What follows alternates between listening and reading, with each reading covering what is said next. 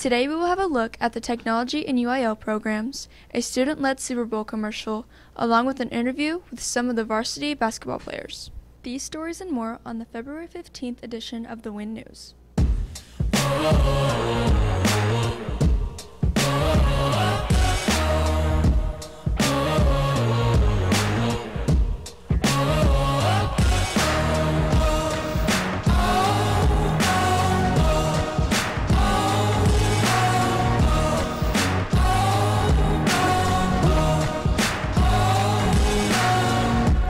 Good afternoon, I'm Cassidy Marin. And I'm Kaden Ritchie.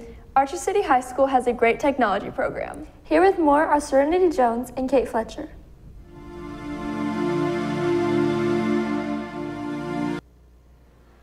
I think that the technology program in Archer City is definitely a notch above the rest. We're one-to-one with Chromebooks, which a lot of schools have gone to, but I've noticed while visiting other schools that we tend to have more technology in the classrooms that teachers utilize on a regular basis. I feel the technology in Archer is very up-to-date and really advanced compared to some schools. I am the technology director, which just means that I'm in charge of anything that has to do with technology. So that goes anywhere from making sure that the internet is running, which Mr. Guidry helps with a ton, to any of the devices that students have in their hands, like Chromebooks, all the document cameras, printers.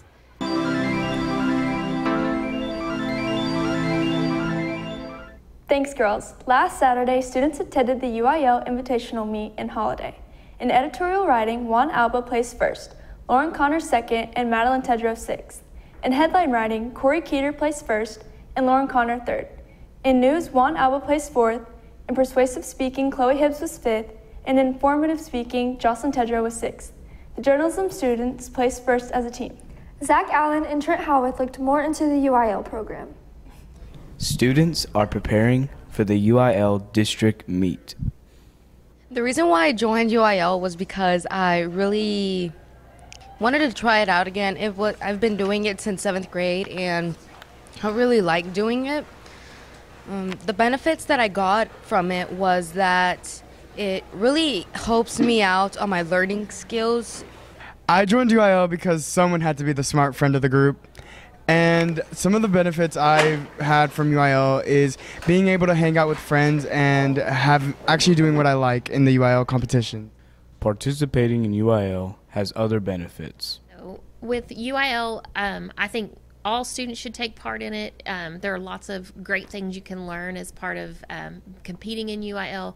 Just being able to get up in front of people, whether you're doing a speaking event or going into a contest where it's a written contest, and just having confidence and learning how to handle yourself under pressure. This is Zach Allen and Trent Howarth reporting for Win News.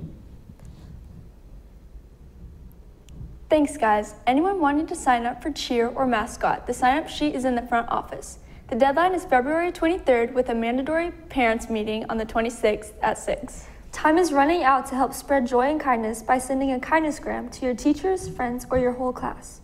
Tomorrow is the final day to purchase grams, which will be delivered tomorrow as well. Each gram will include a lollipop. See the front office to purchase. Cast and crew of the one-act play. Practice tonight will be from 5 to 7 or 7:30.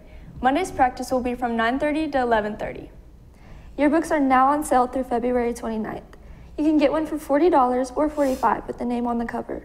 Please see Ms. Cox to purchase them or order them online at jostensyearbooks.com. The Wildcats of the Week are Faith Frankie and Hannah Krennick for planting flowers in front of the elementary and high school.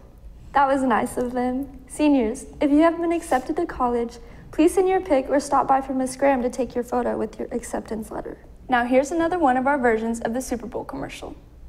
Oh, sweet, a Kit Kat. Dude, I've always wanted one of these. This tastes good. Hey, is that my Kit Kat? No, dude, I just found it. No, it's mine. I put it down there. Let's play Pickford then. Alright.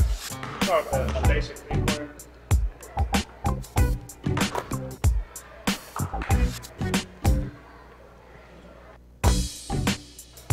Triple up. There you go.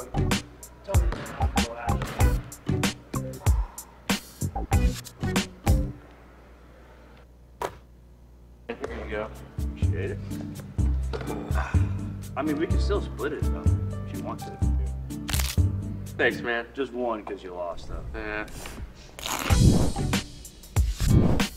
That makes me want a Kit Kat. Me too. Now to the sports corner.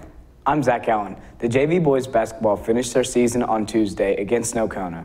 The varsity boys have advanced to the playoffs. Jonathan Clay sat down with two of the players to ask about their preparation.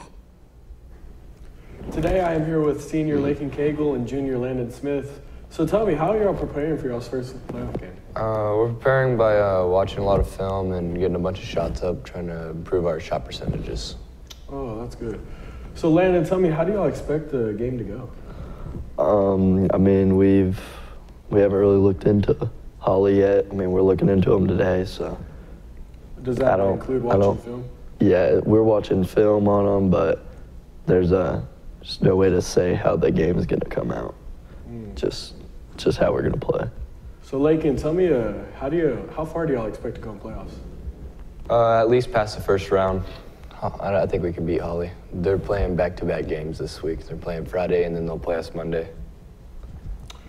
Landon, what do y'all know about Holly? They don't really have size to them. So what we've heard is that they got a couple guys that are like 5'6", and then they got like a 6'3" dude. But other than that, we match up well against them. So it's we just kind of got lucky for our first round, especially as a 4th seed. But we're a pretty dangerous 4th seed, so I'm just pretty excited to go into the playoffs. Does them being a number 1 seed in their district frighten you at all? No, not scared of anything. Not scared of anybody. All right, well, thank y'all for being here with us, and good luck to you in the playoffs. Thanks. The Wildcats will play Holly at 7:30 p.m. Monday in Breckenridge. The theme for the game is construction as the boys are preparing to go to work. The girls' powerlifting team will compete tonight in Owl Park in their last meet before the regional tournament. The varsity softball team had their first scrimmage against Seymour and pulled an 11-0 win. They will play in Bowie at 5 p.m. tomorrow. Good luck to all the Lady Cats and Wildcats. Thanks, Zach. That's it for this edition of the Win News. Have a great rest of the week, Archer City.